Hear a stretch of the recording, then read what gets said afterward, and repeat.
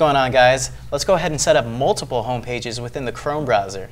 So let's go ahead and fire up Chrome first from the dock. There we go. And I already have my home page set as Facebook, but let's go ahead and set up multiple social networks since I'm a social network buff. And whoops, don't need to open up a new tab.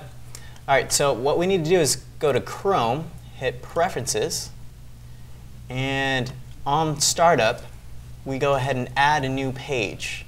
Since we already have Facebook, well, let me go ahead and adjust this. Let's say you're really obsessed with a certain artist, and you always want to check their page. So you can simply type in the URL, hit Enter, and then Add New Page.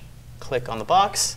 Let's do twitter.com, and of a certain artist who's really cool, and hit Enter.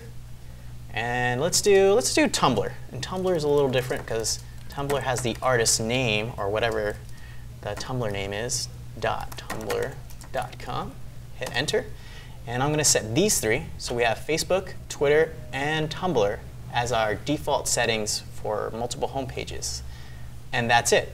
So let's go ahead and close Chrome, quit Google Chrome, and fire up Chrome again.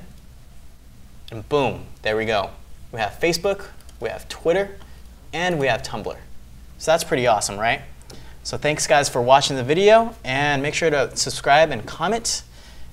There you go.